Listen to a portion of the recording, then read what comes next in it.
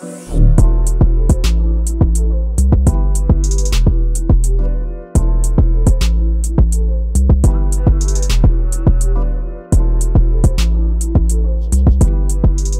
people, and we're back with another episode of On the Judy. And today, my guest, I'm gonna list some of the things that he's won: 2 Premier League titles, FA Cup, a League Cup, played at the Euros, played Champions League, and got over 500 career games.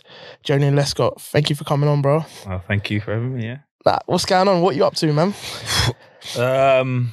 At the moment, there's a few things going on. I recently became one of the assistant coaches for the England under 21s, and Decent. Yeah, that's nice. It feels nice to say that. Studying to get a master's degree in sporting directorship. Hopefully that is the case next year. I can pass that. And then obviously punditry and family life and that, and just got a good balance, man. I'm happy where things are at the moment, man. It's good to see like a retired player with so many things going on. Normally, they lose their purpose. How did you find when you retired? How did you find like not having a routine? That was the hardest thing. I never knew how much I relied on that, to be honest. When I stopped playing, like the off season, so it was like 4 or 5 weeks, and you're thinking, yeah, this is nice, and then everyone's going back to pre-season, and I'm like, ooh. And then the season was starting, and it was like really kind of like, what am I doing? What can I do? I can't. There's only an hour I can spend at the gym. My family's life continued as it was before, so their routine didn't change, and yeah, I didn't really have a direction I was going to go in. I wanted to play one more season, but it was so I'd left. Sunderland was my last club, so I'd left there, and I thought, you know what, I want to play. I was in a place where I just wanted to enjoy playing rather than anything else. And then I got asked to go on trial to a couple of teams. I thought, you know what, it's time to retire. I just won the Prem. I can't trial. And the team just got promoted to Sheffield United, so they'd just been promoted to the Championship. And I don't think all of their players had played in the Championship. I was like, yeah, if I'm getting asked to go on trial, it's probably time.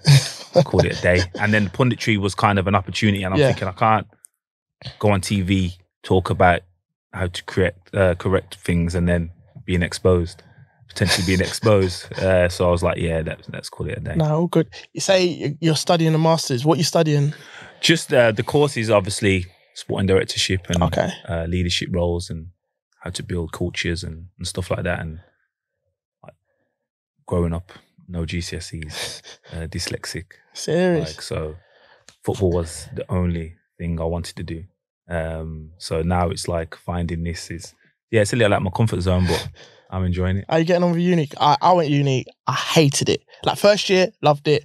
Second and third year, myth. Yeah. I get where you're coming from. I can't say that just in case it affects my grades when they're listening. But it's not comfortable. So I recently got a tutor on top of the support we have, and just so I can get an understanding, because again, academic learning is not something I've done for 20 years. But what helps is the other methods of learning now. Like, it's not just the same way. It's not just textbook reading and writing and kind of thing. You can obviously audio formats and stuff like that, and everything's online, and there's loads more ways to learn and absorb information, which I need. No, decent.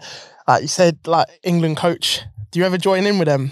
Like, yeah, I had to last trip. Yeah, we had to join in a couple of times, but my Achilles, oh my God, it was wild. But no, to be fair, I still have a mess about with friends, so I can functionally move. I can't move to their level, but we like my previous role at Man City with the loans, we had to obviously do pre-season, so there'd be many a day I was joining in with them. So I could join in and not embarrass myself. Okay, I could stand out, but I wouldn't embarrass myself. I was going to say, because the new generation of kids, they're all like, everyone's got a bit about them. Yeah. So I'm thinking, are you getting a nutmeg or? Nah, I'm not exposing myself to them things. Yeah, but I know what you mean. Like, there's a mad level of ability now that possibly wasn't the case when I was younger or their age. But yeah, it's crazy. How different is it from when you played for England to that now? I've seen it as a coach. I don't see it as a coach. I see the perception of and the want to play for England is different. I think I was aware of everyone not everyone, sorry, put everyone in the same box, but there's a feeling of people wanted us to fail and was waiting for us to fail and then say, oh, look, they're not as good as they think, or this, that and the other. But I think every England fan wants England to do well now. Yeah. You know what I mean? I get that feeling when I watch tournaments and see them interact with each other as well, the players. I think social media is a way of interacting, because when I was 21, the only time you seen the players was on the camp. Okay, you didn't have everyone's number. And there wasn't no following on Twitter or Instagram, so you couldn't see them. You just seen them when you're there, and you build up a relationship for like 10 days, and then you go away for a couple of months, and then you come back. So you never really had a true relationship with anyone, but now it's different. They obviously play for a bigger, diverse group of teams, which I think helps the fan base as well. Because I think when it's certain teams like Chelsea, Liverpool, they don't want to support Liverpool players' teams playing for England. They might say they do, but they don't want the Liverpool player to be man of the match or the United player. But when it's 5, 6, 7 teams representing England, it's like, oh, now we can all want them to do well. So what you're saying is like it's more united as it was. 100%. I think if you look at, say, Jack Grealish, everybody loves Jack Grealish, and then he went to City, and his first game he's getting booed. He'd never been booed before, so why are we booing him now just because he's gone to Man United? He's the same person he was. I mean, Man City, he was the same person he was last week. But again, it's just different. I think when you have a bigger, diverse number of teams playing for England and in the squad, I think it helps the support. Okay. It's a good way. I've never thought of it like that. But, let's talk about your upbringing. Grew up in Birmingham. Birmingham's quite notoriously known for like being like rough and a lot of shooting, stabbings and all that, kind of like London. Did you grow up in like a rough part or No, my area was okay. The school was, again, the area that Mum brought us to. It was nice. It wasn't the poshest or the cleanest area, but it was safe for us to go out and stuff like that. And a lot of my school friends give me stick for living there, but then later on want to move there. You know what I mean? Okay, it was a safe environment. I guess it had issues, like every place does, but no, I wasn't at threat. And going to the school I went to helped, because the areas that were notorious that you're probably talking about, they all came to our school. So our school was known and regarded as one of the baddest schools, but in regards to the area I grew up in, it was fine. And I'm sure you know, when you have an ability, like say football, everybody, I'm just friends with everyone. You know what I mean? Like I can play with all the big kids, I can play with all the age groups because I can play football, and that was my pass through to whatever, staying out of trouble. Okay, and where did the love for football come from? Like, was you born naturally good at football, or did you like have to work hard outside? And I would say both. I would say a bit of both. Naturally had the hunger to want to play every day. My older brother played.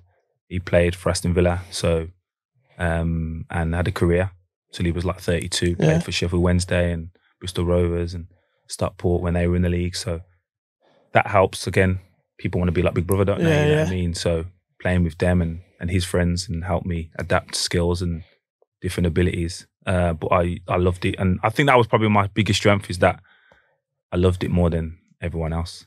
I just wanted to play all the time. Like, I used to finish school, run home, get changed, and before people were leaving, I would go and then just be on the AstroTurf, so I could play with them and then stay there till like after youth club and then come home and stuff like that. Nah, decent. Was you always a centre back, or like Sol Campbell, was he a striker and then he turned into centre half? I think everyone was a forward, and then you just get filtered back. You know what I mean? When you realise your ability is not at the level of the forward players. But I was a forward, midfielder. Then like Paul Ince was my hero kind of thing. You know what I mean? And then you realise, as time went on, I realised, I'm not going to really make it as a midfielder. So still made it then. Yeah. I wouldn't change it, but I realised, because I stopped playing at 14. I went to Wolves, and they knew I was going to be a centre back. Okay. I was like, this ain't for me, man. Serious? So I just come out. Playing, so I went back to grassroots. So wait, you get signed by Wolves? Yeah.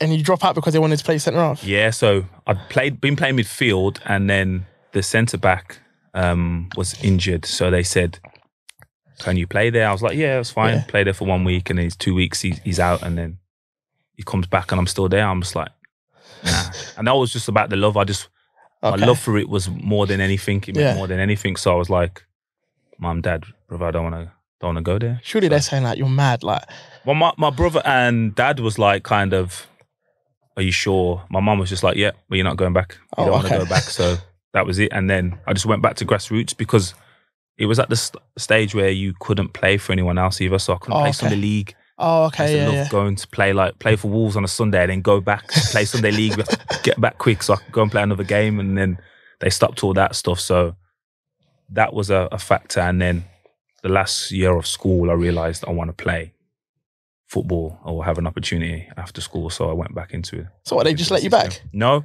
Again, our school team is decent. Oh, okay, yeah. So we all writ off for a trial.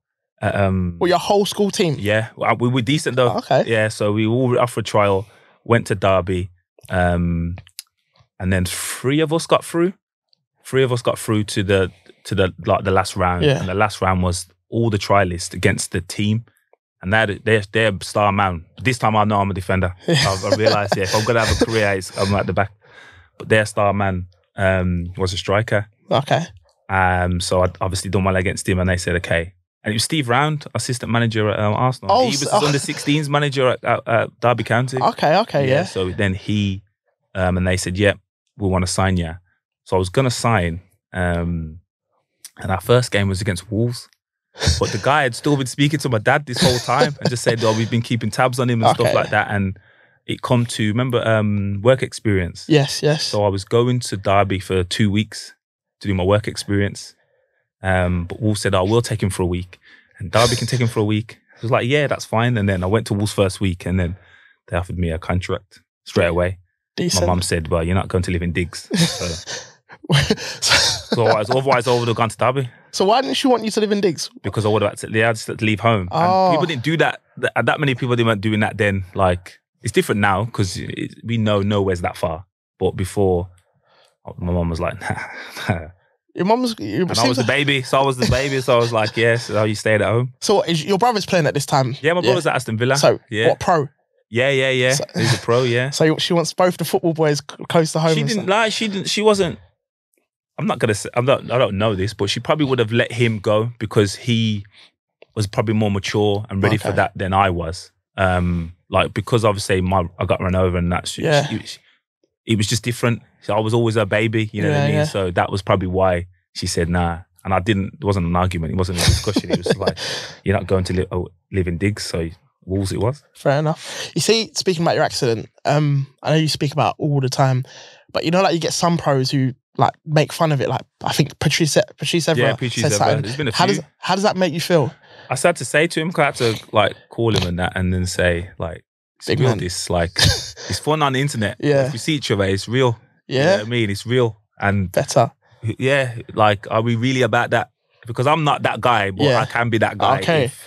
If anyone can be that guy, because what I say is, I've had this stick and this banter for me, whatever, but my kids go to school, man, and if they're coming home telling me, I could get wound up now. If they're coming home saying, Dad, someone said this or someone said that, it's on. It's on. Yeah. It's for your kids and that, you know what I mean? So, and I know, like, my mum and both my parents obviously had to live through that. So for people to take the piss, nah, I can't have it. I have people calling me about that as well, because there's been a few people, to be fair. Lethal Bizzle. Serious? Yeah, Lethal Bizzle. No. Yeah, bro. He called it a couple of times, and yeah. Okay, so Lethal B, when you see Joleon, not on a beef thing. Yeah, I've seen him since, and he was like, it was a calm thing, but because we've got mutual friends. Yeah. I was like, let's say humble, because I think everyone is humble, but I'm a placid guy. But if we go there, I can go there as well. Yeah, we're just there. Everybody knows somebody, so it's never gonna be who you know. It's just gonna be me and you. Yeah, facts. You know what I mean? That's all it is. Facts. Yeah. But I guess because it happened so young, you've grown up. Yeah, getting it, and you've kind of built that. I'm not gonna let it happen. That happened with me. Like in school, I've got a big head. That's why I wear hats all the time, innit? I know the feeling. A kid slapped my head and all of this, and then one kid done it, and he done it again. The next time he done it, I just punched him in the face. Yeah. Didn't do it again. No one troubled me again from then on about my head anyway. But yeah, but as I said, you just gotta. It's just part of it. Growing up, it builds resilience and stuff. But yeah, it's more of the impact it has on others than it has on me. Yeah, facts. I can take abuse. I'm calm with it. But if I feel someone else that I'm close to is hurting or affecting, then no, I can respect that. I can respect that. So back at Wolves, You get your work experience, join a youth team. Back, I think these things are gone now, like jobs and stuff. What sort of jobs did you have? Like, whose boots did you clean? I cleaned Keith Curl's boots. He's a coach, manager. Oldham, Yeah. So he was like the Wolves captain. So I used to clean his boots. Who else? Jason Roberts. Do you remember Jason Roberts? Yeah, so I cleaned his boots for a bit. Yeah, Wigan and that. And who else was there? You might know. Paul Simpson. I think he's assistant at Bristol City now. Okay. But again, they were the boots I cleaned and obviously did all the jobs and moved the goals. And because I was kind of local, so like we had a few boys from Ireland that get used to go home at Christmas and stuff, but the local lads had to stay in. So I used to have to travel and just to move the goals. But that was only for the first year, because after that I could train with them. I was training with them. So I was like, nah, man, I'm not coming in to do this. And then it was like, okay, well, you can join in for training. So I was training, so it's fine. What's your favourite? I've never asked this. What's your favourite pair of boots? Ooh.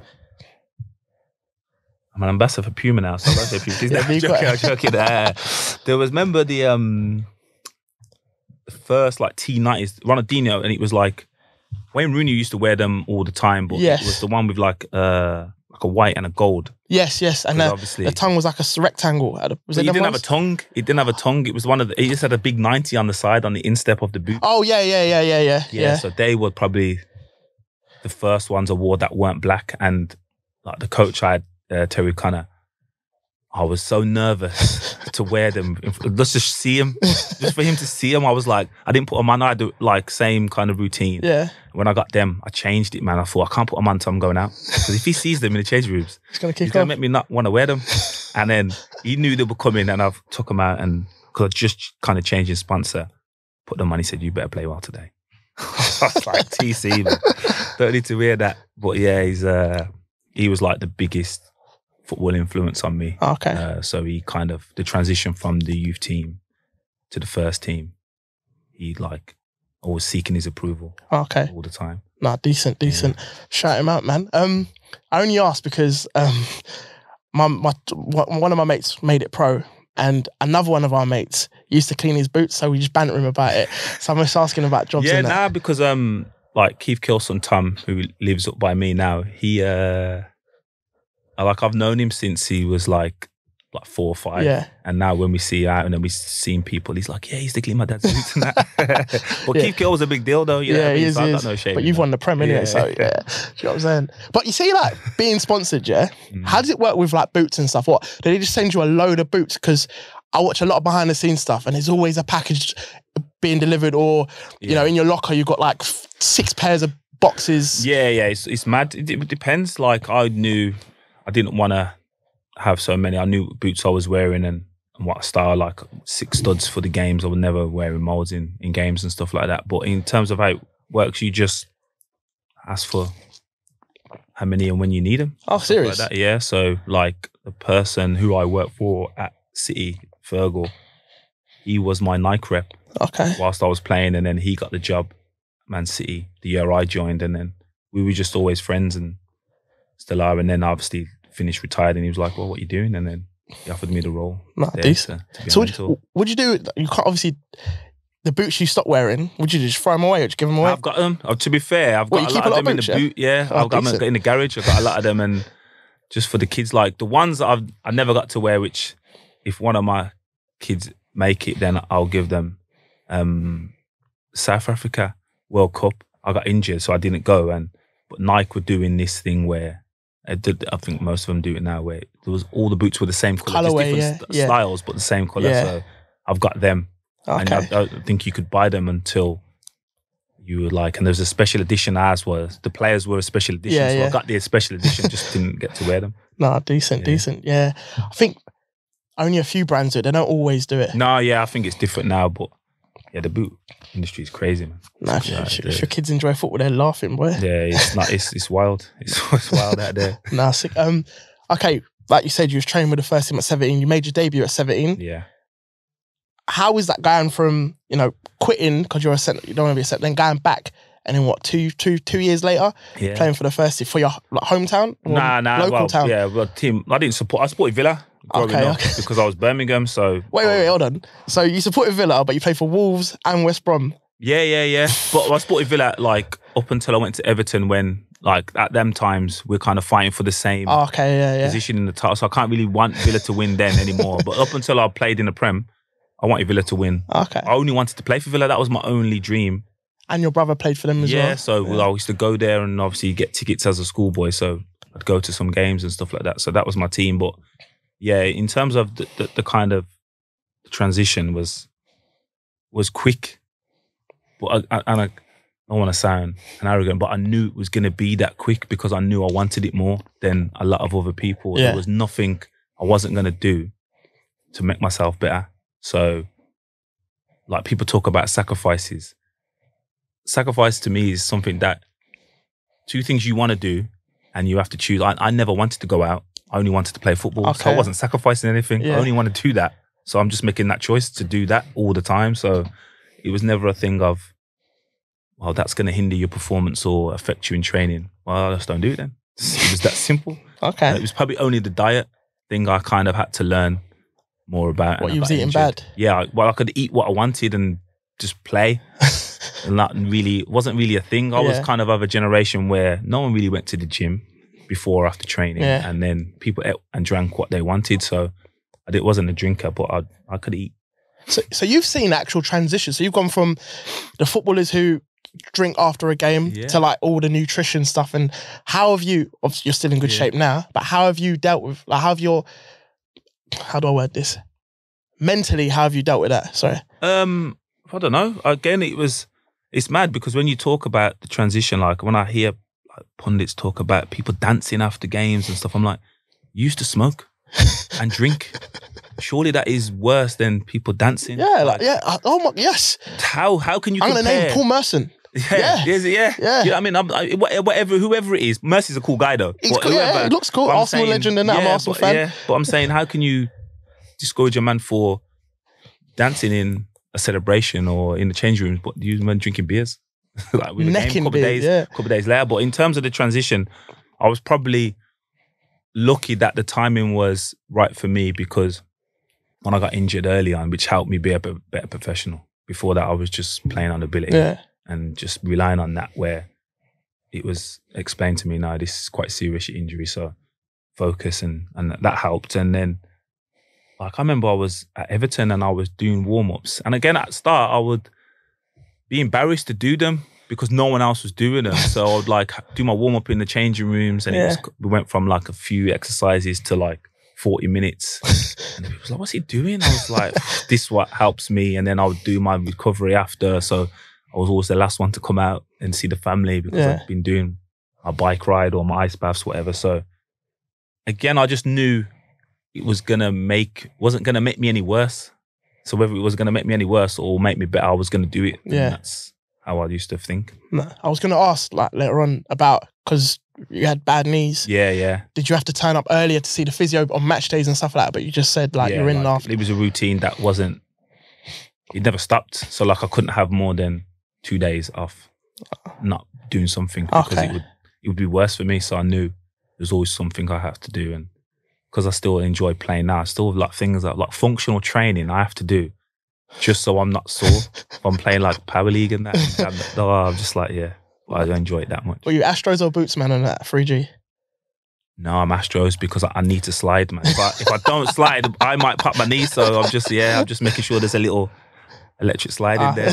I can't turn a shot, but I'll take that over there getting injured. Better. So when you make your debut, what's your family's reaction? So you got big bro, who's a pro. Yeah. Mum and dad is supportive, and then the baby who's come through it all and now is playing football. Yeah, it's mad. I don't know. They were just happy and that. We were all just happy. And it was funny because at Wolves, because I was young and that, so we had to go and do the jobs and had to go to all the games. But I would live the furthest because I was Birmingham and everyone else lived Wolverhampton. Yeah. So it was probably like 50 minutes. But obviously night games, there's no buses and that. So they used to give me a taxi. Nah, I wasn't driving yet. I was driving past 18. So they used to give me taxis if I had to do my duties and that or stay after games. Yeah.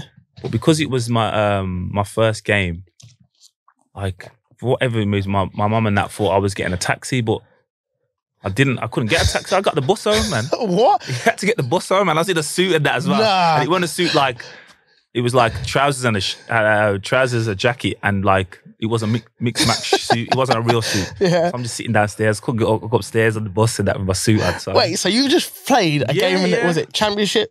Yeah, championship. Yeah. And you're getting a bus home. I had to get the bus home, man. Yeah.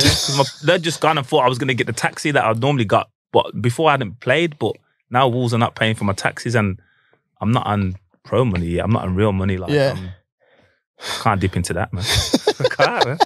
That's my trainer money there you're dealing with. Yeah. As a young, back then, as a young player, how was the transition from academy dressing room where you're the big fish to now the first team dressing room and everyone's looking at you're the kid? Yeah, was I the big fish in the youth team?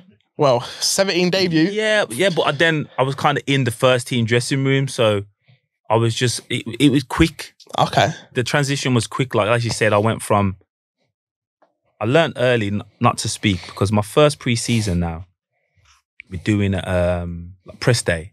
Yeah. And we're just talking, and I've just innocently said, oh yeah, I hope to train with the first team. I trained with them a couple of times just before Robbie Keane had left, and I said, yeah, hopefully I can be in around it and then potentially make my debut or be on the bench come Christmas. Yeah.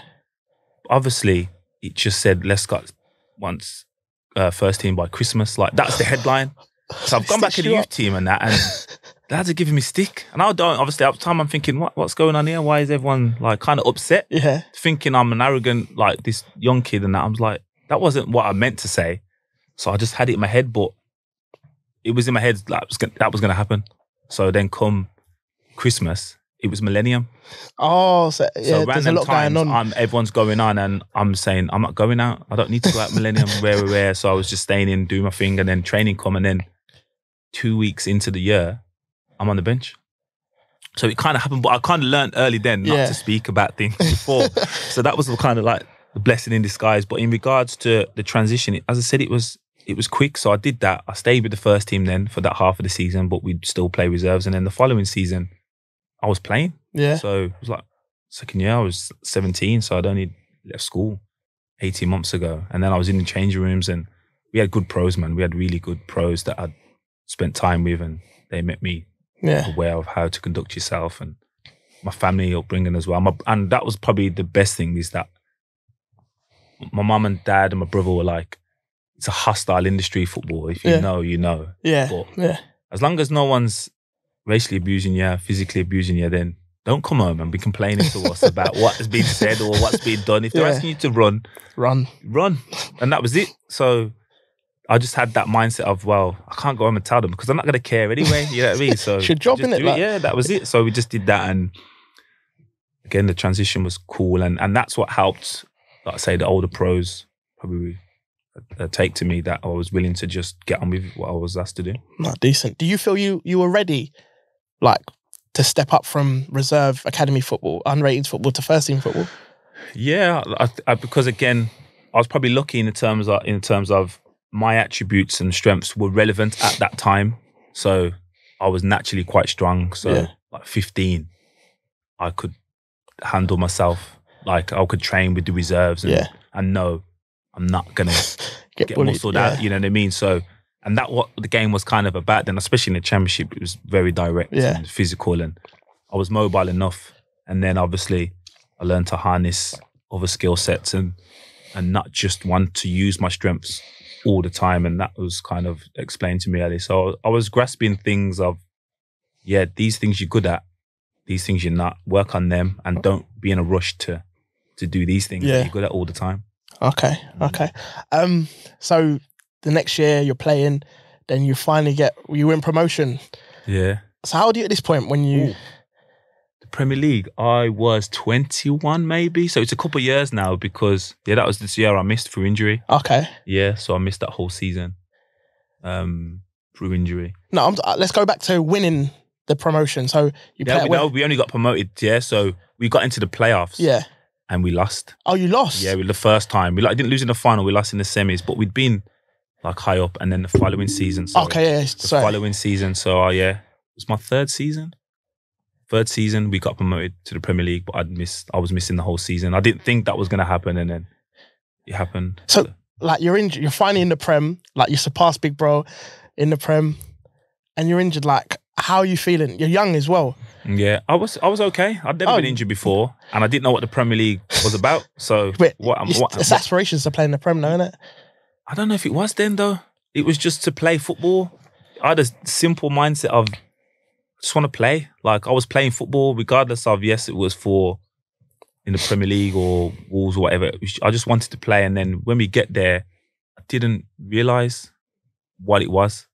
Like, the Premier League wasn't like now. Yeah, you know what I mean? There was one game on a week or whatever. There wasn't like, no one was getting daily exposure. So it was different. But it was the following year when I got fit, we played Arsenal in the Cup. And it was Henry, Patrick Vieira and them boys at Highbury as well. Yeah. And I realised, I've just missed a good season. I've just missed a year of all this. You know what I mean? So then it was kind of realisation. So again, it was like a wake-up call. It helped me think, this is what I want to do. This is how I want to, where I want to play. Yeah. My football. But I guess that experience made you get your head down, and then you get signed by Everton. Yeah. So again, it was that was a long, frustrating transfer. Like, they were still speculating about my knee. Serious? That was a question mark, like, literally my whole career. So if we scan my knee, it's a mess. Oh, is it? Yeah, it's a mess. How do you play 5-0s then? Yeah, just because I do the functional stuff to make it not hurt. But on a scan, it's not a knee you would want someone to have. But my record was my medical. So, like, prior, I got back fit. So I missed the whole year, and then the next 2 seasons I was still at Wolves. I think I played every game basically. So I played in every game for 2 seasons. Went to Everton, and then they were questioning me and saying, but I've just played. Yeah, you just played every game. More games than anyone in your squad the last 2 seasons. And I went to Everton and played every game for them for 3 seasons. That's mad. So for 5 years, I didn't miss a game. That's mad.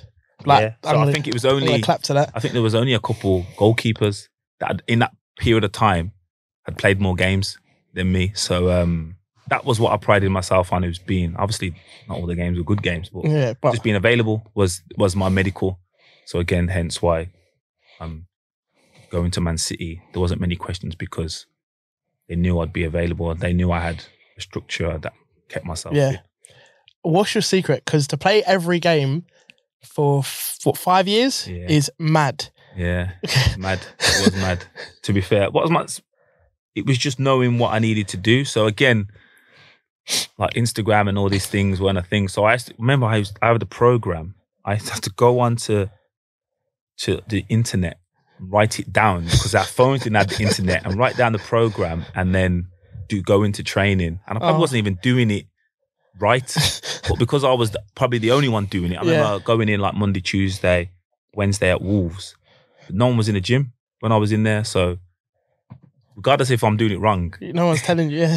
No one's doing it, so it's got to be better than everyone else not doing anything. You know what I mean? So that was kind of helped me develop an understanding, and then I left Wolves, and then I realised the level's going to be higher, so I got a sprint coach, and again just tried to do things a little bit different and make the best of what I had. No, decent. It's like you just knew to look after yourself, so you did it. Yeah. You must have been buzzing. So as you go through your career, you've gone from no one in the gym to like the back end of your career. Everyone's always in the gym. Like, you've got to go to the gym. You've got to do your rehab. You've got to do your recovery. There's a physio and a doctor and a coach for every part of your body. Like if it was now, I'd love it. I'd love it. I'd have played on longer, because things are catered for that now. Like, as I said, like the first 5 or 6 years, I was learning on my own. Where now, like you said, the specialists in them areas and them fields, and they help you develop and help you stay fit and stuff like that. So I'd have loved it. I'd have loved it now. How did you find relocating? Because like you say, your mum didn't want you to stay in digs. It's hard, you know. My wife, I haven't given her a shout out, but she needs a shout out. She moved with me up north. We had our oldest before And it was tough, man. Yeah. It was tough. Like, our families are from Birmingham. Yeah. We live in Birmingham. So, yeah, to move up there and to just be away from home. Honestly, after 2 weeks, if Everton and Wolves said they would have sent me back, I would have gone back. Serious? Yeah, I would have gone back. So how long did it take you to settle to say, right, I'm here now? 5-6 months. In the season, though, because like at the first, I didn't feel that, not I was respected, but I wasn't that guy anymore. You know what I mean? Not that I needed to be that guy, but I didn't know what it wasn't to be that guy. Yeah. So I went to Everton, and I remember like Joseph Yobo, like I'm signed, and he's asking me what position I play. I'm like, rah, this is real. Wow. Yeah. So now I need to be like, okay, so these people really won't know me. So there might be a lot of other players that don't know me and stuff like that. So again, I kind of had to just rethink of how I conducted myself and the perception of people. Yeah. People from Birmingham. You know what I mean? So I was aware of all them things. Yeah, and yeah. What helped was we went on a trip. It was later on in the season. And we went to New York. So I'm playing now, I'm establishing the team and stuff, getting well with everyone. And we're going to New York, and the manager's like, we're going there for 3 days, so you can go out and stuff like that. So I've took responsibility to look after the lads. So it's on my shoulders thinking, this is my time now, you know, this is where I shine. Yeah. And then, so I sorted it out. So I was like, when we were going out for dinner or whatever, I was arranging. So you picked all the stuff for your places? So, but obviously a couple of lads had never been. So that was kind of, Joel's all right then. You know what I mean? So then every time we went somewhere, It was all on Joe, I was events planner, you know what I mean? So that was my job. That's a bit of pressure though, because if you pick one bad club, you're done. Yeah, and he was catering for a wide, couple generations was in there as well, you know what I mean? So you got to make different genres. Joseph Yobo and Jagielka happy, and also like Pina Stubbs, and all of that. Yeah, them ones were easy because the same in my age, but it was like previous generation to this generation that want to drink and want to party. But these want to just party, or these want to dance, and like these just want to drink. I was like, we've got to cater for everyone. So, but again, I was like, did the music in the dressing room and all that stuff. So I was going that direction. Decent. Let's talk about the Merseyside derby. Did you know how big it was before you went there? Yeah, you're aware of it, but not to the extent until you're playing any derby. And I would never disrespect any group of fans by saying that was the biggest or United was the biggest. I was going to ask that. Because there's no way you can tell me that your derby doesn't mean more to you than their derby means to them. Yeah, facts. You know what I mean? So you can't say, just because they may have a bigger stadium, but Wolves West Brom, that meant the most to them. You know what I mean? So it meant a lot. So I've had obviously fierce derby experience, but my first derby was nice, man. We won 3-0. Like, they hadn't won for a while, and I'm there. We were 3-0. Hold on. I'm just thinking, you played in Merseyside, Manchester. Yeah. And went Black Country derby, and then Blues Villa. That's mad. Yeah. So, yeah. How do you prep yourself? Because, you know, do you get players that are like, this is a bit mad, I'm a bit nervous? Or is it all I'm trying to think, just another has anyone game? admitted that? No, I don't think anyone has admitted it like that. But again, it may be the case. Can you tell, like, if you punch a pass into someone and their first touch is baggy, like, you know they're not up for this? Ooh. Don't name names, just say yes or no. Yeah. I've done that a couple of times though. What, baggy touch? Not baggy pass. Oh. And they've had the baggy touch, so it's my fault, but it looks like it's their fault.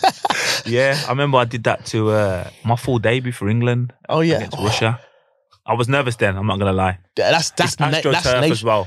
Oh, in Russia, yeah? Yeah, it's in Russia. I'm not... On your knee as well, that's a bit mad. It's wild. It's wild. But obviously I'm ready to play, and I'm going to blame Micah as well, because he broke my routine, yeah. Like, I had a routine before I was getting ready to games, and he's just so relaxed as he is now. Yeah. That's how he was, and how he was when as a player. So I remember I'm getting ready, and just get a knock on the door. And he comes in. I'm thinking, what are you doing? I'm trying to prep mentally for my game. He's just sitting there on his phone and just... I'm like, nah, you need to get out, bro. You need to get out, man. I can't focus. But I couldn't tell him, get out, because then he's going to think, why is he nervous?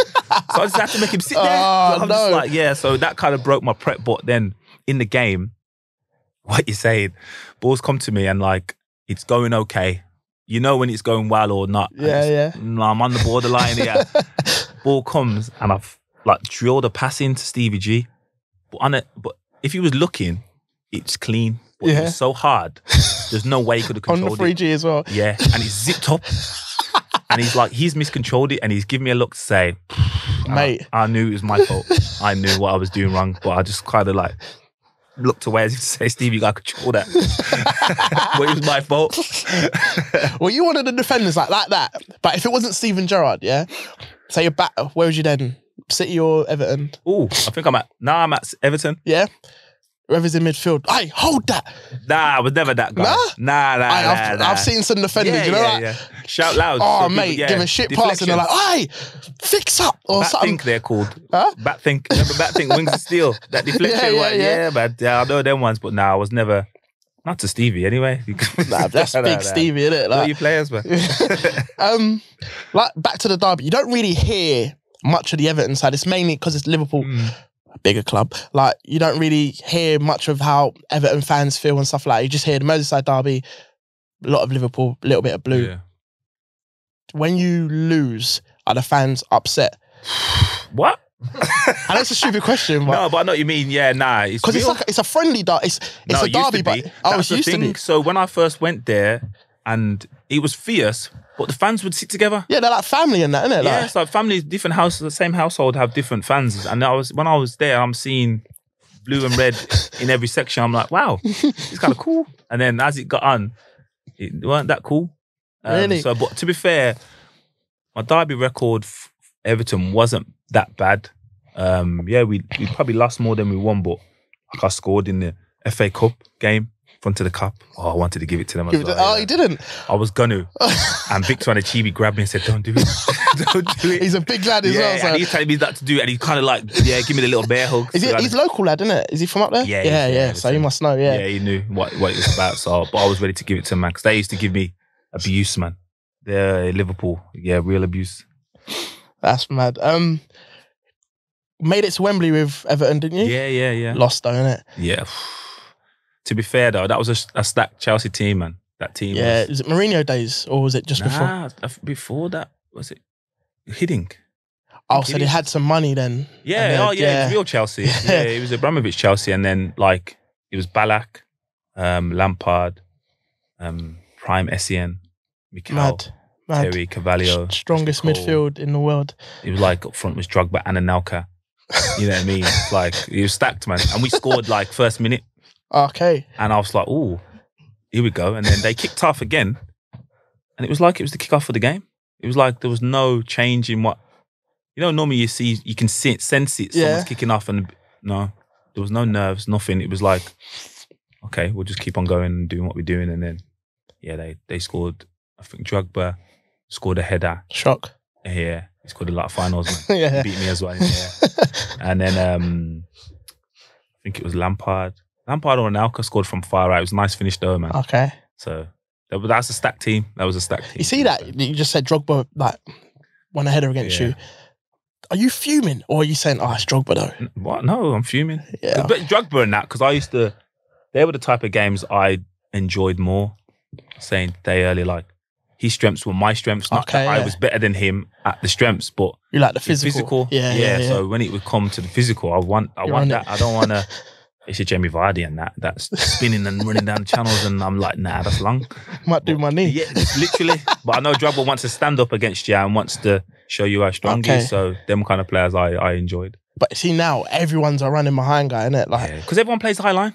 This is what I'm saying. We're seeing people do things now. I'm saying, why are we asking every defender to play the same way when we don't ask every forward or every winger to play the same way? But everyone has to keep a high line and just playing to people's strengths. Like obviously Vardy, sick, but like there was people that played like him, but no defense played. Not every defenders or every defense played high, so he just wasn't exposed. Like Andrew Johnson, AJ, that was the same. His model was the same. Just get the touch in behind, running behind. Darren Bent, players that just play on the shoulder. We've always seen that, but now because everyone's defense wants to play a higher line, Just playing to people's strengths. Yeah, it's mad. I don't get involved tactically. It's just it's baffling. Everyone's a G. I blame Pep because he come in and absolutely bopped everyone off the park, and it's just everyone's trying to play now, isn't it? Like, yeah, like I've seen a few Sunday League teams playing out from the back. But see with Sundays, yeah. I'm not to diss Sundays, but you're playing against like average like politicians and geography teachers and that. And then people brag about, but that's a story for another day. Anyway, people brag about like winning and that. Like I know people that would prefer to play on a Sunday than a Saturday. Saturday for who though? Exactly. Nah. But Sundays you're playing against like your substitute teacher in that. And do you know what I'm saying? It's wild. mad. Yeah, it's wild. That. But back to you anyway. You've done well. You do well at Everton. City come for you. Like this is City with money. I know you wanted to go. Oh yeah, 100%. I wanted to go. I kind of made that clear to the club. Like, I just said basically, the time I was 27, and they were trying to challenge. At that time, Everton weren't trying to challenge. I was like, I'm not going to have many more opportunities to go to a team that wants to challenge. Yeah, so this is kind of where it's at. This is what I want to do, and I understood that they didn't want me to go because we had a good squad, you know what I mean? And possibly at that time, before the squad was assembled at City, ours was stronger. Yeah. But they wasn't going to be patient to see anyone develop City. They were just going to go and get a squad to compete. And I wanted to be a part of that. So yeah, it was like unfortunate the way it happened because the way it's perceived isn't the reality. You know what I mean? Like I knew the person that was negotiating for both sides knew what was happening, and I knew what was happening. And I'm always the thought process of was I'm gonna have to put a transfer request in, and it was explained to me. You know what the Everton fans are like; they're very passionate. Yeah. So if you put a transfer request in, and the club leak it, there's no going back for the fans. Wait. So see, when a player puts one in, they don't have to. No, it doesn't have to come out. It doesn't have to come out. I thought it's just. No, it doesn't have to, but it comes out so. The club, everybody knows. You're a bad guy. No, not you're a bad guy, that he's asked to leave. Yeah. But if like with the Everton fans or any fans say, if he doesn't come out, I know I'm not going. I know I wasn't going. But if it comes out, I know there's no going back. So I'm thinking, this is interesting. So then it come out, I was thinking, I'm going to have to go because they're not going to allow the hostility between me and the fans to just kind of affect our relationship. So that was what was explained to me. So I thought, yeah, I want to do it. It was hard to do. Yeah. Because you have to like send a letter. Oh, is that how it works? Yeah. Yeah, you have to literally draft up a letter and give it to the manager or the club secretary and stuff like that. Well, that formal? You can't just go and like see the chairman, like, listen. I've been saying that for like 3 weeks before. I'd been going to see the manager every day. Like I'd been driving into training. Training was say 45 minutes. I'd get on the phone to my brother.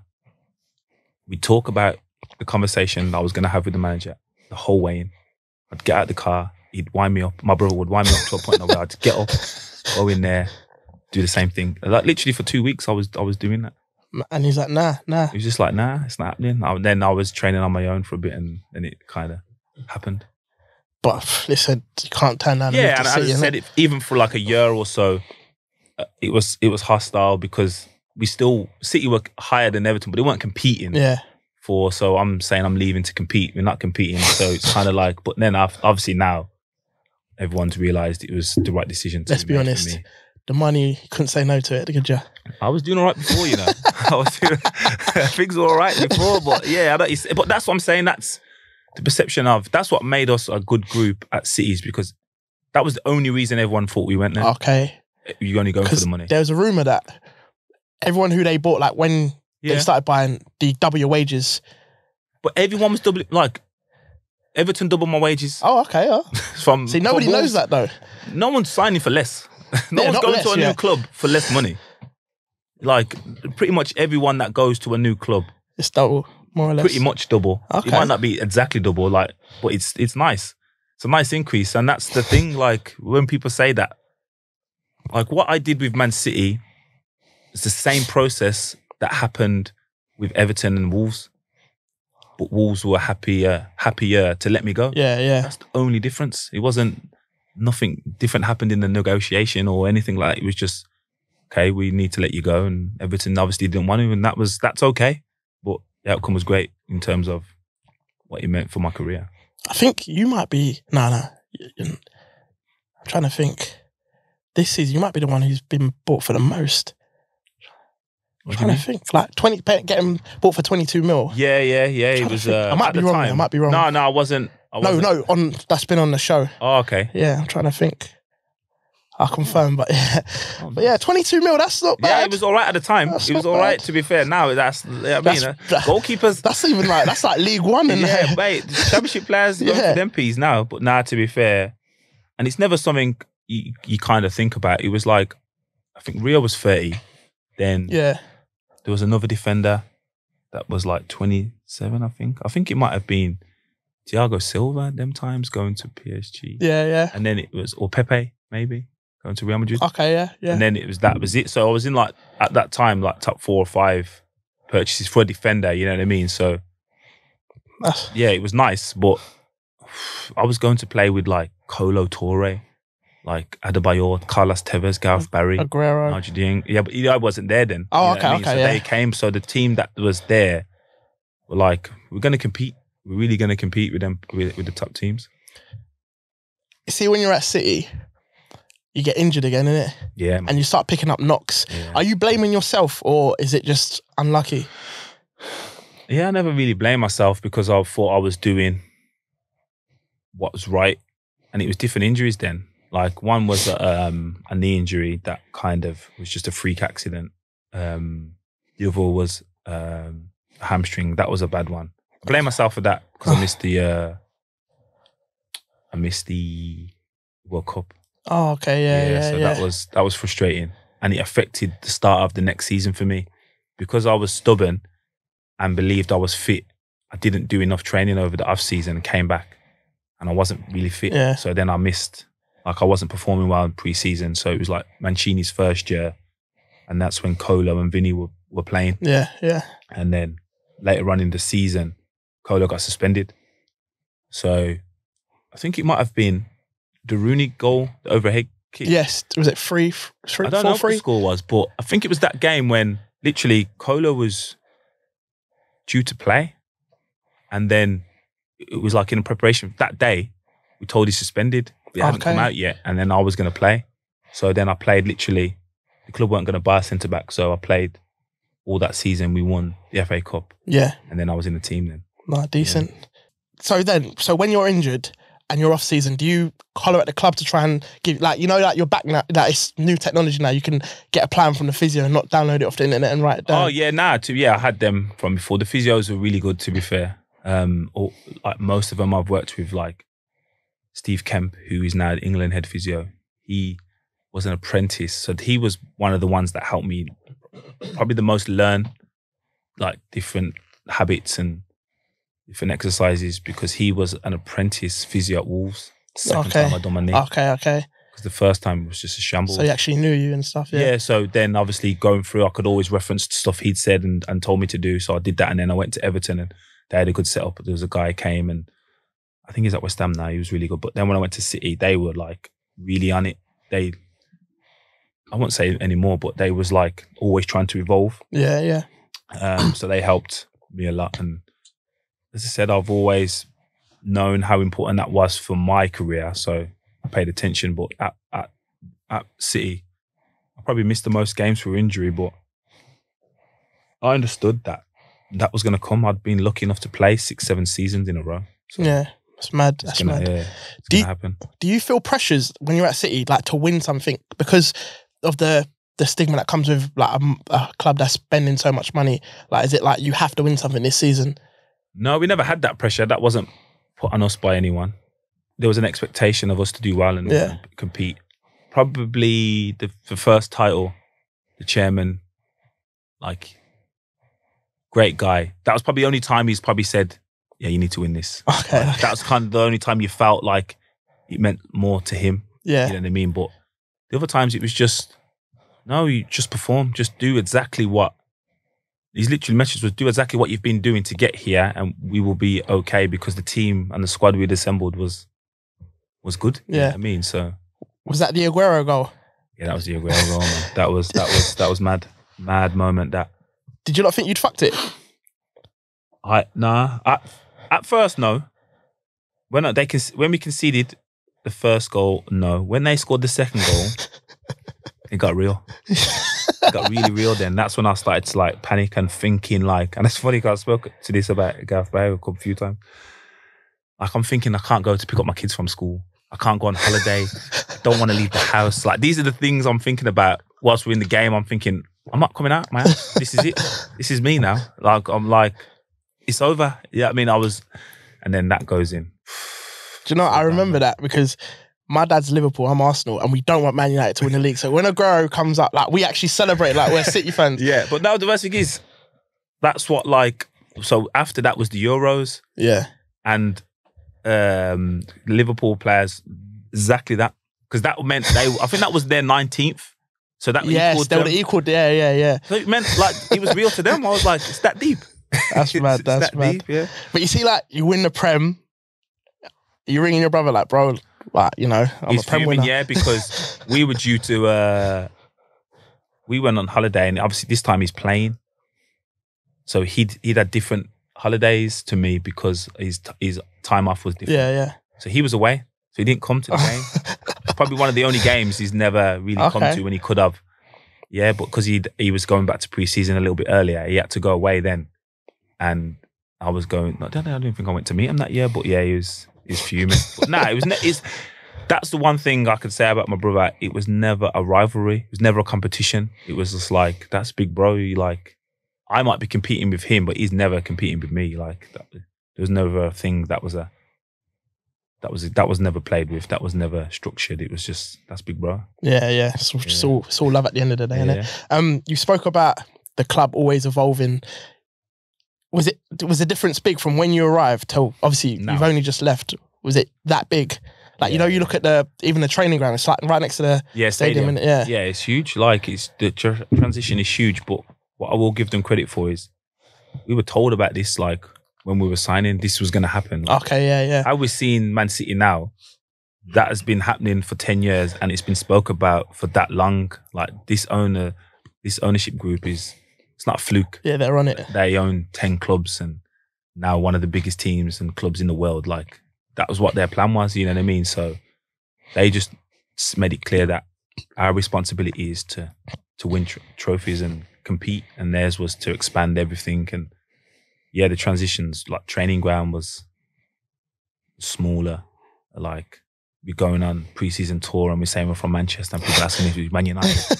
You know what I mean? But now that's not the case now. Like, now everyone's wearing blue now. Yeah, that's what I'm saying. Like, the City, obviously, like my oldest son and his friends, like, they don't know or remember really Man United being, they know Man United are a team, but oh wow. Like, this generation of people now, 15 and younger, say from 7, 8 to 15, only know City being the best team in Manchester. So in years to come, their fan base in Manchester will be huge. Okay. While you've been at City, you must have seen like a mad prank or something so mad. Like, you played with Balotelli, like you must have seen something mad.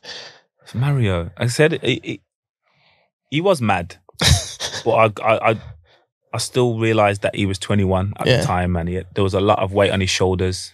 Like, he was the next big hope for Italy. Yeah, he must have had pressure of being a black player for Italy. You know what I mean? Coming to a foreign country. But yeah, Mario was entertaining. One was, we heard he went to collect his car like early on. So, like, say he's bringing his car over, but obviously it's right-hand drive. Left-hand drive, sorry. But he doesn't know that it's the opposite side of the road. So he like literally drove it from where he collected it from and crashed it. Like, instantly, because obviously it was new to him. But I'm thinking, I went to Greece later on in my career and I'm driving on the wrong side of the road. I'm thinking, wow, like, this is hard. I'm like 30. I mean, so 21, So 21, when you've probably only been driving 18 months or whatever. Yeah, it must have been mad. But again, he was harmless. I just think he needed to channel his talent because he was talented, man. Jesus. Yeah.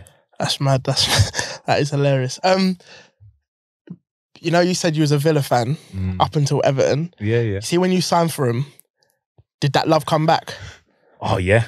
Like, when I left City, I only wanted to go to Aston Villa. Oh, okay. That was the only team I wanted to go for. So what, you're telling your agent, I only want to go Villa? Yeah, so I'm speaking to them. So Shay Given was there. I spoke to the manager and the chief exec or the sporting director at the time was like, but he knew I wanted to go there. So this is how to kind of try and take the mick a little bit. So I'd options from 3 other teams. It was Stoke, Hull, and West Brom. And only them teams, because they all had British managers, I only wanted to work with a British manager now. Yeah. Because I'd played for England under Capello and I'd worked with Pellegrini and Mancini. And now I'm at the stage in my career where I may need to tweak my schedule to remain fit. And British managers would understand that a bit more. So that was my decision. So these were the teams. So it wasn't a case of what team you're going to go to. It was who I want to play for. So the Villa one was like key because Lambert was the coach, obviously British, and I wanted to play for Aston Villa. The chief exec knows that I want to play for Aston Villa. So I'm saying, these are the offers I've got. Yeah. I'll take less to come to you. And he's saying, take less than what you're willing to take less for. I'm saying, what are you talking about? You know, these are the offers. Yeah. I will come for this. That's fine. And he's saying, nah, we want to give you this. I said, I can't come for that. And this me and my brother doing this, like, because it's Villa. Yeah. Don't need an agent to do this. Yeah. This is open conversations. He's saying, yeah, well, we can sign Senderos. So you have to sign Senderos then. And I went to West Brom.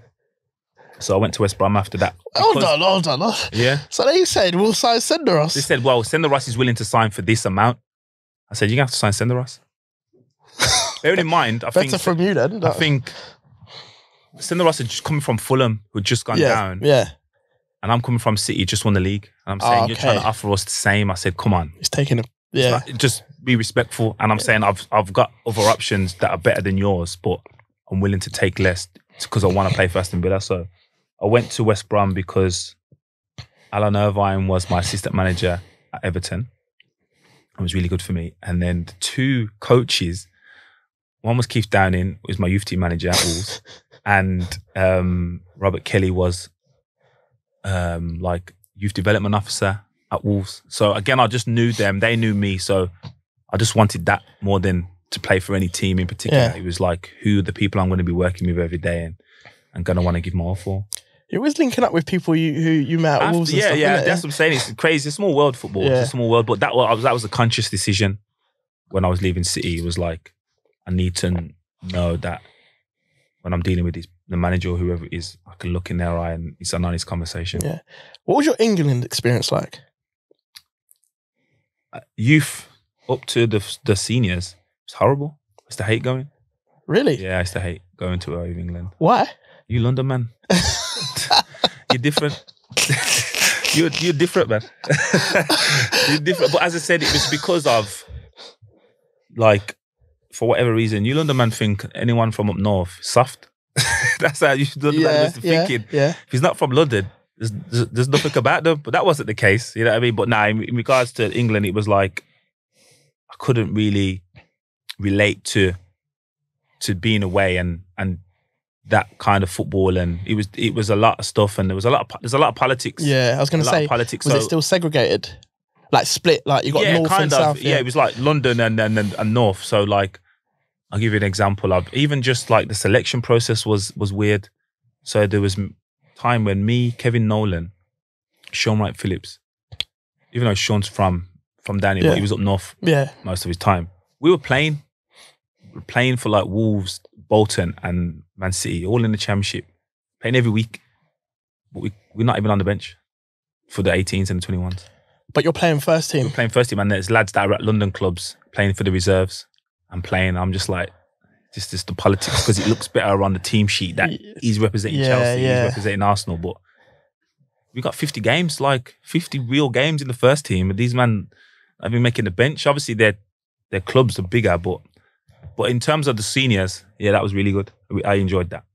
I enjoyed the seniors. Why do you think your team didn't do as well, like your generation, like the golden team? Yeah, that don't put me in that. You know what I mean? I was in that squad, but yeah, I was competing with some of them. Well, I'm putting you in it. You got picked. I was part of the squad, but yeah, I think there was a lot of factors, but I think the formation was a thing. Like England only played 4-4-2. Yeah. And we had players that were better than that and different. Like I'd say if we was to play 3-5-2, maybe with 3 midfielders and 2 up front or whatever. Like Joe Cole, for instance. Talent now, that was Joe Cole when I was young. Like without social media, we all knew who Joe Cole was. Yeah. Like before you'd seen him, there was a kid at West Ham doing a mad tricks, mad. He was the guy. And then you see him like, wow. But he could only play left or right wing for England. But you put him as a 10. It's a problem. It's a real problem. Yeah. But he wasn't going to get given that responsibility or allowed to play there because England only play 4-4-2. Like we had Lampard, Gerrard and Scholes. One of them has to go and play on the wing. Like why? It's mad, isn't it? Just change your formation and get them all in the team. And now, imagine Ashley Cole as a wing back. Bit of problem, innit? Because we never had a left winger really. So just give that responsibility to Ashley Cole and go and play at a wing back. Like it wasn't that hard to see, but there's just a thing that England, one, we have to play 4-4-2 and we have to wear 1-11. I was just like, why does it have to? Like, other teams don't do that. Yeah. It doesn't have to be that rigid, you know what I mean? So that's my opinion on it anyway. Fair. Do you think this generation, including the team you coach, are better than your generation? I think there's more talent. There's probably more talent in other areas. Well, actually, no, I don't. Let me think about it. No. I think they're a better team. 100%. Yeah. But I don't think there's more talent. I think if you go through the team, Ash, Rio, John Terry, they play in today's team. I think they play. I'm not saying the others don't play, like the current team are poor. But that's what I think we need to get away from. If you're saying someone's better than the other one, doesn't mean the other one's poor. It just means they're really good. Yeah. But like Rooney plays for England. I'm telling you right now, Rooney plays for England. I don't care where he's playing. He's playing. Gerrard plays for England. Yeah. You know what I mean? So in terms of players, the generation's probably better previous, but team, I think this team's better. Okay. I think right back is probably the most stacked it's ever been. Yeah, you got Walker, Trent, Reece James. Yeah, you know what I mean? But like it was going up. Glenn Johnson was serious though. Yeah. Meeks had his time as well. You know what I mean? So we had some serious, but it was never all together at one time like these now. Probably the worst time to be a right back. Yeah, I hear that. All right, let's go back to Villa, yeah? Why did you tweet that tweet? Was it an accident or? Yeah, it was a genuine accident. Like, was it just a picture of the car? Yeah. Literally just that. Because who tweets that? So what happened is, the story goes, Jack Grealish hasn't passed his test yet. I'm telling him to helping him get a car or whatever. And he sent me a picture of this car, that car. Yeah. I'm saying, you can't get that. That can't be your first car. The insurance is going to be wild. Like, you can get the same looking car, but just a smaller engine. It's like, okay then. And that was it. And the phone was on WhatsApp. The picture was on WhatsApp, so it stayed to my phone. Yeah. And then I was driving home after the Liverpool game, and my brother phoned me and said, "What's going on?" So what do you mean? He said, it's going wild on Twitter and that. I was like, I don't know. I'm in the car, driving home, and then it just kind of developed from that. But because of the stick I was getting, and I was kind of made a scapegoat for that situation anyway, I was like, no, I'm not taking it down. No chance. That's up. And the worst thing is, I didn't even have that car. My mum was like, you should tweet the car you really have. I was like, no. Just adding fuel to the fire. What did you have? Doesn't matter. Because Stan Collymore went for you, innit? Yeah. So again, that was a thing. Like, so I don't know him, but I knew him at the time. And before that, obviously, both Birmingham guys and stuff like that. So he kind of like came for me, and the people he was working for at the time allowed it to happen.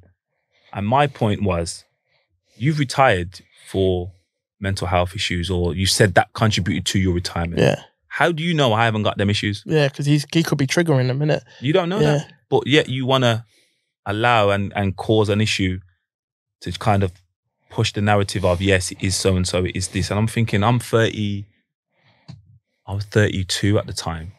You didn't even play till you retired at 31. So you don't know what it's like. Yeah. So you can't compare what it's like or the situation because you've never done this. You've never played to this age. So it was different. So I was just like, don't be that guy when... And what happened was he was trying to get personal. So I knew it was serious when people that he played with contacted me, said, do you need me to out him about some stuff? Because they had there's some real stories about him. Yeah. I was like, I can imagine. Man, I don't want it to be that. And obviously, my brother was there when he was there. So your brother knows. So I got real stories on him, like real stories. I was like, nah, because that's deep. They're deep stories. I'm not going down that route. So I just had to say, this is what it is. If it's going to be personal, then we can resolve this, however. And he posted a message that I'm sending him. I'm sending him a text message or DM, whatever it was, and he's posting them. I was like, he's moving wild. I can't win. So I just left it then. And then, as I said, it was more people was allowing him to do that, and I don't think that would happen now because I think the awareness around mental health and stuff. Yeah. I never struggled with it. I wasn't struggling with it. I'm not going to use it as an excuse for performances, but he didn't know that. So you shouldn't be doing them things then to potentially contribute to someone. Yeah, I hear that. I'm just going to say, when you grow in your punditry, don't become one of them pundits who just says something to fuel the fire. You know, like goes with the fans. Like fans are fickle, innit? Like, it's mad because they're probably only loyal element of the game. Yeah, you're the second person to say that. Yeah, players and clubs ain't loyal. Like, the day you're not good enough, you're out, mate. You're out. You know what I mean? And whether that be a player moving to a different club or a club saying... I've never seen a club renew a player's contract because he's been playing crap. You know what? Yeah. You've been shit the last 2 seasons. Here's a new deal. Are you out? But when a players doing it, it's hard to see. You know what I mean? And I've seen players being told to train on their own and just do ridiculous things and being told to come in at mad times when no one's there. And I'm just saying there's a lot of things that happen, but it's only the fans that are loyal. So it's hard for them to see any other side when you're the only ones that are loyal to the game. Yeah, I hear that. All right. When did you realise it was time to hang it up? When I was asked to go on trial, seriously. when I was said it was Bolton and Sheffield, because again now I'm making a decision on I'm not moving house. I live up north. Yeah. I want to be local to the area so I can be around family and stuff. And Bolton was an option, and I had a couple of friends there that said you might not get paid. So I'm like, ooh, not into that. You might not get paid. Yeah, they wasn't getting paid. It was just before they was decline of administration and stuff. So I was like, I got bills to pay, bro. Yeah, man, I got to keep the lights But your money's long anyway. You've won the Prem twice. Nah. Yeah, but England, Euros, FA Cups. Mate, your money's long. Nah, these kids need to eat, man. Yeah, but still. It's just about savings long. Whole heap of zeros. What did Lil Wayne say? Too much money ain't enough money. You know what I mean? Facts. So, like, whatever it is, there's always a family member you can help. You know what I mean? Yeah. So it wasn't even that. It was just like, that's a situation I didn't want to be involved in. It was like administration. And then the Sheffield one come. It was like, yeah, you can come in for 2 weeks. I was just like, huh? Yeah. I was just like, I can't. It just didn't make sense. It didn't make sense to go because there's a stigma then. My stock was already low because of, like, say from Villa to Greece, then to Sunderland. Like that 12, 18 months was mad because I had a chance to leave Villa. That's probably my only regret. What, not leaving? Is when in the January, so I'd signed in the summer, the January LA Galaxy come. You gotta go, man. Mate. Oh my listen, God. You had to go. I get the call, so we're trying to sign me, Nigel de Jong, and Ashley Cole. CVG's already there. So I speak to them and I was like, yeah, you're the target. We've got other targets, but we want you. I was like, okay. So I speak to them. I'm saying, we've got a couple games coming up. Let's do it like next week. Yeah. It's going to happen next week. I come out the team and it was around FA Cup game when we played Wickham in the cup, FA Cup, and I'm on the bench, and it went off. Like we drew 1-1, but it went off. Like we couldn't get out. We had to wait an hour after the game. Wait, is that when tunnel? Michael Richards? Yeah, Michael went to the crowds and told him to calm down and just try to diffuse it and all that. So it's gone off. But again, like I'm one that's been targeted. I'm thinking I wasn't even playing. So fast forward 3 days, we're playing Crystal Palace in the league, and I'm back in the team now, and I'm captain. So as I read out the team sheet, the home fans boo me. This is before the car tweet. This is kind of when it started. Yeah. All the home fans boo me. I'm thinking, what have I done? Like, yeah, I've contributed to it, but I'm not the factor that we're the reason why where we are. So I was thinking in my head, nah, I need to show you today. This isn't me. Yeah. So we played a game. We won that last score. The goal got taken away from me, but I don't know how. But yeah, I'll score anyway. I didn't celebrate. And the fans did though. Yeah, the fans celebrated. Of course they did. Yeah, of course. So then the next day, Villa saying that it's not going. Shut up. Yeah. And so I would have had to cause real madness. Yeah. I was like, I can't. And they do that. definitely would have leaked it. Yeah, I couldn't. I wasn't ready for that because that was a different thing. Like that was kind of now my family stopped coming to games because the abuse they're getting and I'm getting. So that's kind of why the love lost for Villa fans isn't really there, because again, I can take you booing me and stuff and it's all fun, but when it's targeted at my family and my kids can't come to the games. Yeah, so it's a different level. It's different. So, but yeah, that was probably only forcing that move to LA. Your kids would have had American accents by now and that, man. I would have. I would have had this glow to my skin. This would have been done by a Zoom. No, we don't Zoom around here. Nah. Do you feel like your career went quick? Yeah. Yeah, man. When people are saying that to you, like when you're 23, 24, you blink and it's gone. Wow, yeah, is that like I was, say, my oldest son's age now when I started. And I've got a son that age, you know what I mean? Like literally, yeah. Didn't have a kid when I started playing. Now I've got someone that's the age of me when I'm starting playing. So yeah, I'd start again tomorrow if I could. Okay. I'd go back and do it all again tomorrow, but yeah, it goes real quick. A lot of questions here. Do you plan your future while you're playing?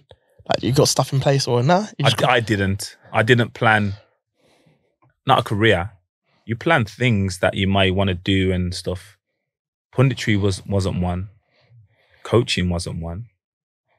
The sporting directorship wasn't one. And then I'll retire and then I sat down with people that I trust to educate me and guide me. So then it helped me create a pathway and a plan. And that was when I started to feel like, yeah, man, like I'm going in the right direction. Yeah, I know. I'm not saying I'm going to get there. I'm not in a rush to get there. But I know, like, sporting director would be nice. You know what I mean? Academy manager somewhere. Yeah, would be nice, that's sick. And it's sick that you can study for it now. Yeah. Yeah. That's the thing. Last one for me before we wrap up. How do you feel about people, players, fans, pundits that undervalue people like yourself, Gareth Barry and James Milner? Like you've played till the latter stages of the 30s, and people still say, "Oh, yeah, they're all right." Yeah, I know that.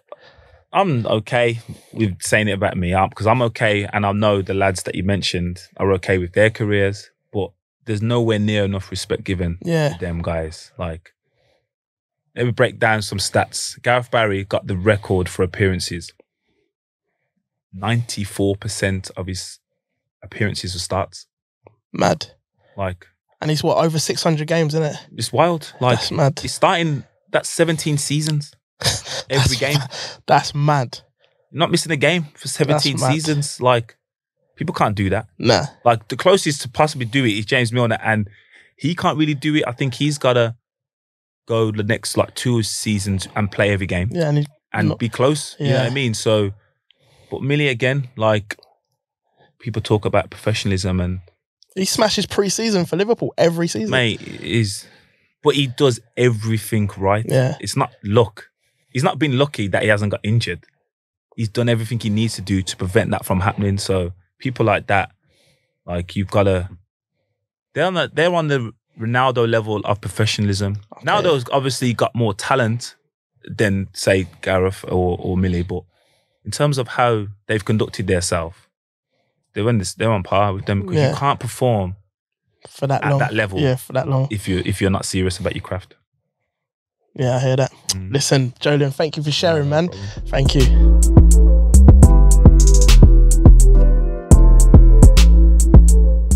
Okay, quick fire round. Favorite player? R9. Better. See, a lot of people, your son won't know about R9. He does. He does, yeah? Yeah. Because of you, yeah? Yeah. Yeah, love that. Most skillful player you faced? Ooh.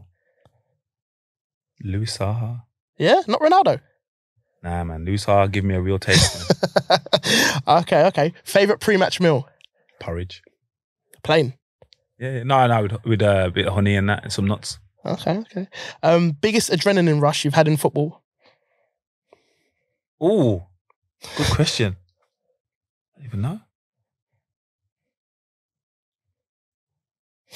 Oh, Winning the Prem. Yeah, nah. No? That was different, man. That wasn't like a moment. That was just a feeling. Okay. The biggest moment. I'd say. I don't know. No worries. What's your superstitions before a game? What were they? Yeah. Always put my left side on before my right. It's quite common now, isn't it? That was it. Oh, actually, there was a couple songs I used to have a listen to. Yeah. Worst trainer but best on a match day? Yaya Toure. Serious? Aguero. Yaya? It was a mess in training. I thought you'd have said Balotelli, but yeah, that's a shock. Because he was like, Yaya was the best on a match day. Yeah, the best. Like, that was it. Okay. Most embarrassing moment? Ooh. Most embarrassing moment. I deflected a shot in at Anfield one time. In the derby? For Man City. But I was still getting Everton backlash from Liverpool, so that went great. Mad. What's your go-to initiation song?